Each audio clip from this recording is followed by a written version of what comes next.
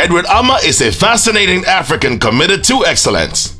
Known by many as the bow tie man, the Ghanaian-born and bred designer took the fashion industry by storm with his idea of a bow tie that can be worn in 3 different ways. After working for big names in the fashion industry, Edward Armah decided that it was time to pursue his God-given talent and passion for designing. He founded Butterfly Bow Ties LLC, now Edward Armah, that sells a branded line of high-end luxury men's furnishing goods including handmade bow ties, ascots, vests, and silk. Edward Armah's idea of a bow tie that can be worn in 4 different ways has gained much popularity across borders. While some consider the invention life-altering, others consider it a breakthrough in the fashion industry. His reversible handmade bow ties have turned heads and raised brows as they manifest the true marriage between art and style. Armah's ultimate goal is to be able to inspire the next generation of African designers